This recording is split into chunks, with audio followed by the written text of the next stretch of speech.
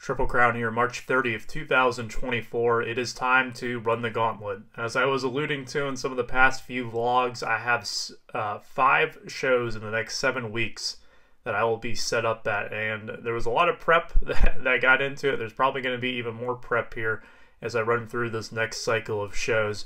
But I'm excited to kick it off with a brand new show. This is the first time this show has taken place. It is the J&J show, which they are well known out in the Indianapolis area for the Fisher show, also known for their Louisville show, and now making their way over here to Westchester, Ohio to kind of break into the Cincinnati market area. This is at the Boys and Girls Club over in Westchester. I'll be set up here probably monthly going forward, and I am very excited for it. The closest show that is out there to my house, and I'm very excited about not having to drive too far. It certainly beats getting up at 5 in the morning, or even earlier sometimes, to drive a couple hours to go to a show. Here you see me getting my showcases out here. Got a couple more clerical things, behind the scenes stuff that I want to show you before we get into the deals. Let's take a look at those.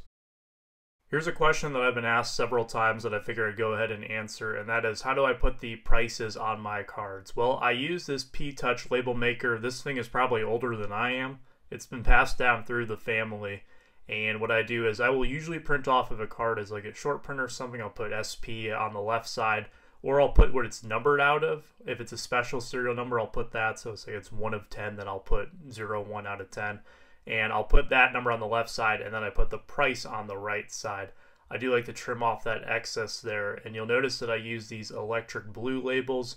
Couple of reasons for that. Number one, it stands out. I know that Justin, he usually gets compliments on his labels if you've ever seen them. They're black with gold fonts. They look really nice and classy. For me, I like these because they match my logos, right? I have the electric blue logo with the black background here. So I figured the blue and black would look really sharp on the cards. Something that stands out a little more than a regular old price sticker. I like to make the fonts a little larger than what you see on a price gun as well, just so it's easier to read when it's in the showcase.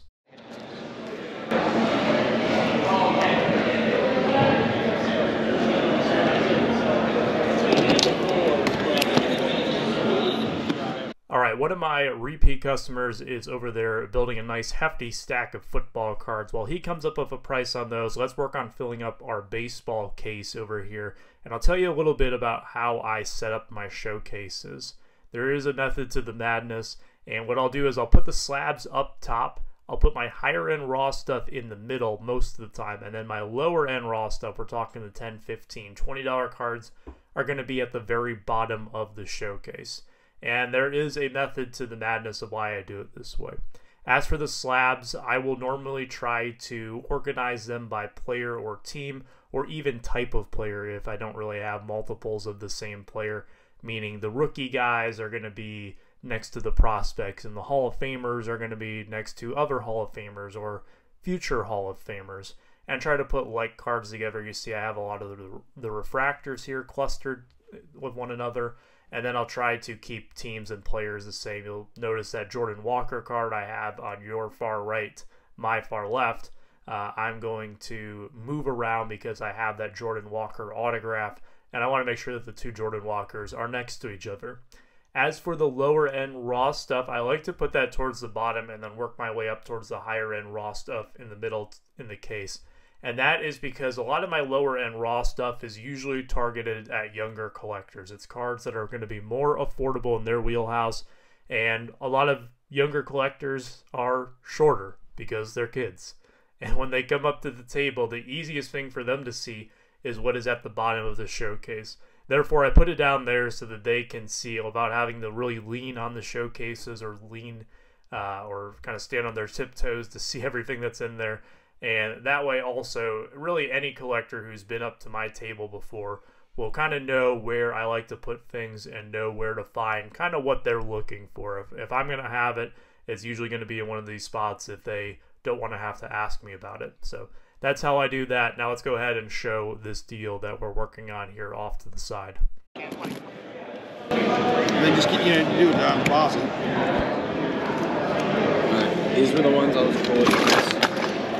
These ones I was kind of off. Alright. This one, I think you priced it as PSA 10. What do you have it at? like a lot less. Like a PSA 10 just did 350. Define a lot less.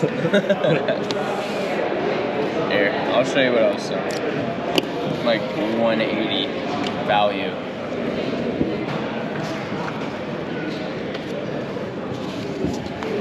I'm gonna be too far off. I had a little better offers than that, unfortunately. So this one I wanted to be at 55 value.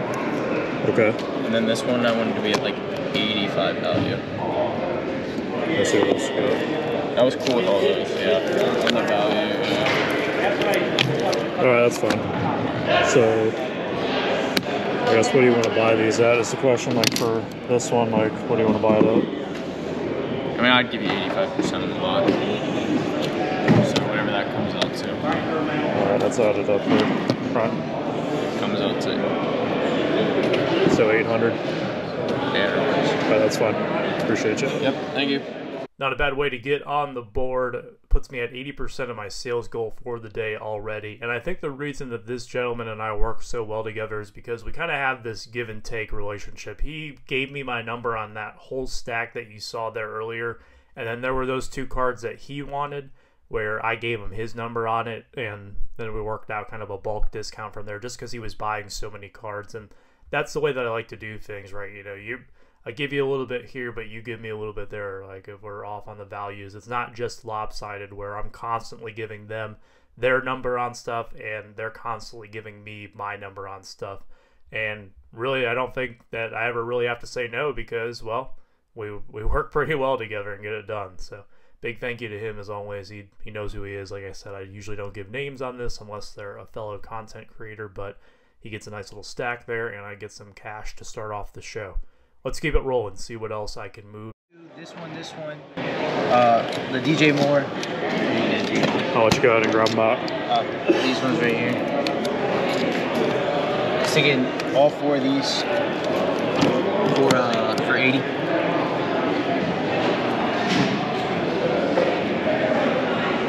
Couldn't do 80, I could do 90. And see, I like to just get straight to the point with it. I mean, where you get 90 from? I was thinking this about 25, right? Okay. And I mean, I'm not gonna budge 15 on that, 15 on this, and about 30 on that. So this is upper deck. This ain't Panini. That's the problem with that. Yeah. I'll say I'm an upper deck fan. Yeah, no, it's a sick card. It's definitely a sick card. It's just like it's upper deck. So that's the kind of problem with that one.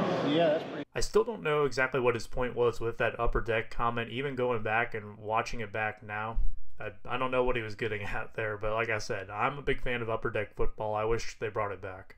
I hate to be like that. Can you do 85? Yeah, it's fine. All right. Do you have change? What kinds do you need? Just 5. Do 110 on those.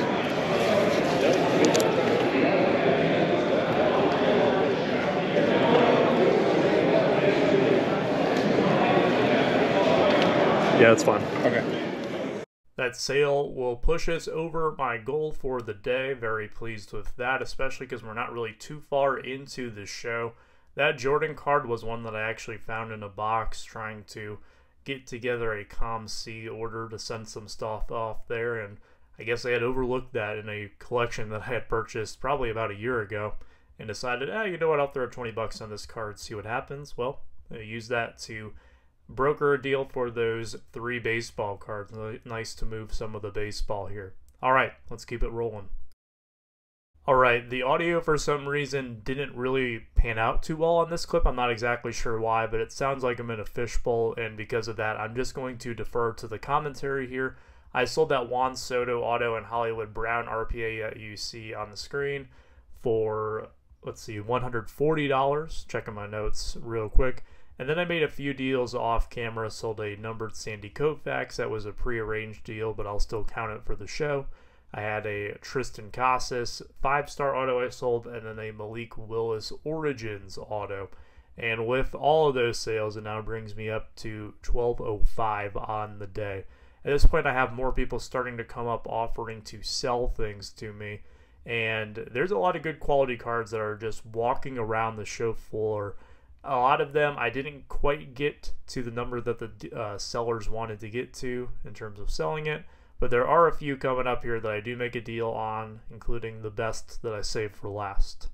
Here, you can put it right here. Just put it right here. 525. What percent is that off sticker? I think it's 85. Yeah, pull that stuff out.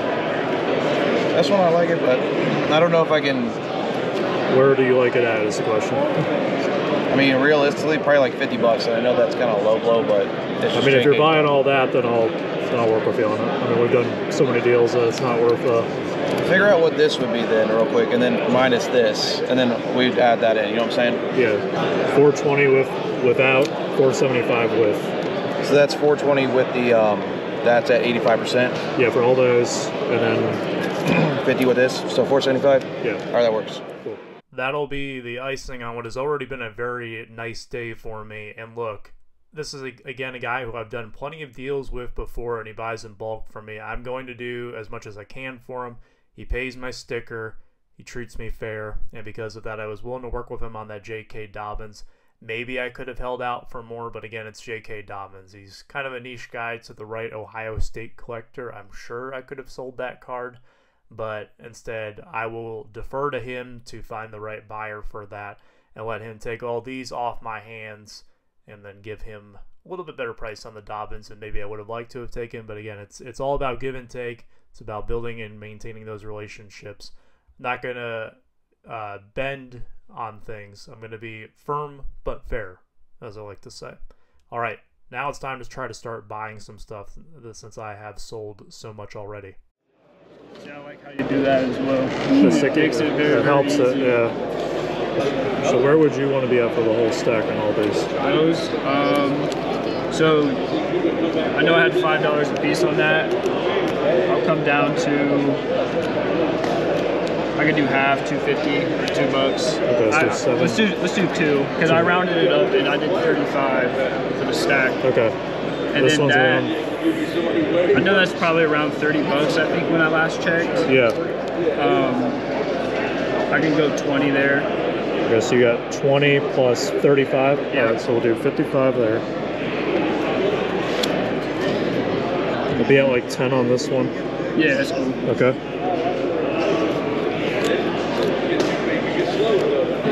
$15 on this one. That's what I was thinking. Hold on to this one, because you're going to get more for it at Xenia than what I'm going to pay. I appreciate it. I was going to take this out and I forgot about it. I just looked at it. I appreciate you. This is a couple that came up looking to trade with me. This gentleman asked in particular for my Jordan Walker. Eventually we added an Anthony Richardson slab I had to the stack. And what I'm doing right now is kind of evaluating where I price all my stuff at, where he wants to be at it, and then where I want to be on his stuff as well. You notice that I took out that Chase Brown RPA there. And that is because he sets up at shows as well. He set up at Xenia. He set up at Eastgate, two of the shows that I frequent. And because of that, I don't want to take something from him that he can get more from. So you hear me tell him there, like, you'll get more for it at Xenia. And that's really the case. Like, his sticker on it, he can get a lot more for it than what I'm going to pay him for it. So there's really no sense in doing that. Now, some of the other things, that's a little bit different. And I'll try my best to acquire those here. Like probably like 90 on this one. Maybe at 100. 100, okay.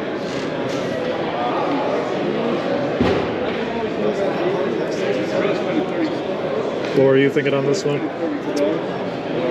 Value-wise, so I went over and talked to Justin, and me and him valued it to be right around 125. 125? It's very hard to comp, I know. So that's what I would value it at. I'm open to whatever on it, to be honest with you. Want to do 100 on that one too? 110.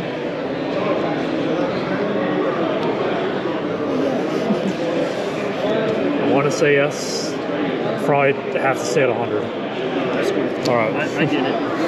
Where do you want to be at on these here?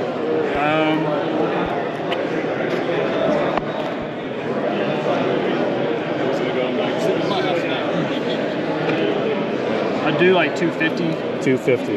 That's 20 off. That's fine with me. So we got 1, 2. That's what I came value-wise when you're adding it up. So we'll give you you 45 bucks. We got a deal. Cool. Sounds good, man. Easy So enough. little relation. It's about as short and sweet of a partial trade, I should say, deal that you could ask for. I was able to get some stuff to kind of fill up my cases a little bit more. The Walker Auto and the Richardson I was into at the right price, so to speak. And that Ellie stack I actually picked up for a friend of mine. He gave me $5 more than what I valued it at there. And because of that, I'm going to count that towards that sale since I ended up taking those over to him very shortly thereafter. So some more stuff to fill up my cases, and then I was able to kind of move off of some things that I was into pretty good. That is sweet. I thought it was just like a stack of relics. I didn't realize it was booklet. That's really cool. It's out of 10. A bunch of Hall of Famers. It's a very 90s card. I don't know. And now we come to the main event. These two gentlemen I have done a few deals with before at one of the local trade nights around here. And I actually made a deal with the guy who's on the left first. And the guy who's on the right then offered for me to take a look at his stuff. And this was the very first card I saw. I wish I had got my reaction to it on camera, because I'm pretty sure I said something like, "Ooh, that's sweet." And that Jeter Superfractor, I kind of had a feeling that I cannot leave without it. I'm going to need to make an offer on it. I'll probably have to pay strong. Hopefully I'm not too sticker shocked by what he tells me, but that's one of those cards that you never know when you're going to get an opportunity to jump on something like it, and when that opportunity knocks, you better be ready to answer the door.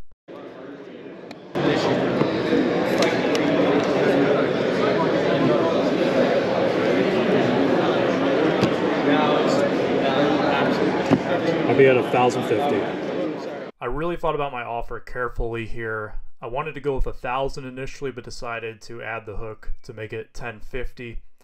I didn't expect him to take it. What I'm really expecting is one of three numbers to come back at me: 11, 1150, or 12. Ideally, I would like to meet him at 11, but I have a feeling that he might say 1150, and we might have to work a little bit more to get down to 11, but there's only one way to find out. Let's see what he says. I think the lowest I could go is 1100. 11?